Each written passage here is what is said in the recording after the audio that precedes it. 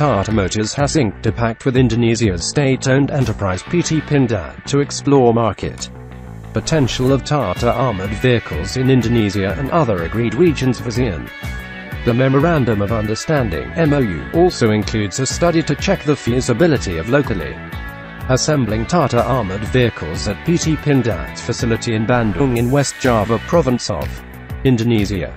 This is a very important milestone for Tata Motors operations in Indonesia and is a matter of pride to be able to cooperate with PT Pindad, which is held in high esteem by the Indonesian community. Biswadev Sengupta, President and Director of Tata Motors Indonesia, said in a statement today, "I am sure that through this arrangement, we can create a lot of value in Indonesia, a market which we are committed to in the long term."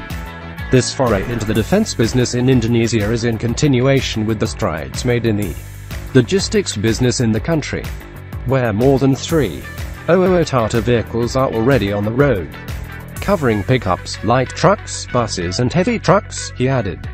Tata Motors is among the top 10 truck and bus manufacturers globally and a leading manufacturer of defense and military vehicles since 1958, catering to the light to heavy vehicle requirements of military and peacekeeping missions across the globe.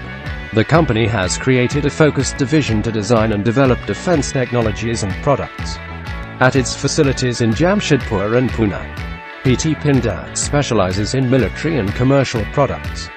It also produces several industrial products for other aspects such as transportation and commercial explosives. Its activities cover design, development, engineering and fabrication as well as maintenance.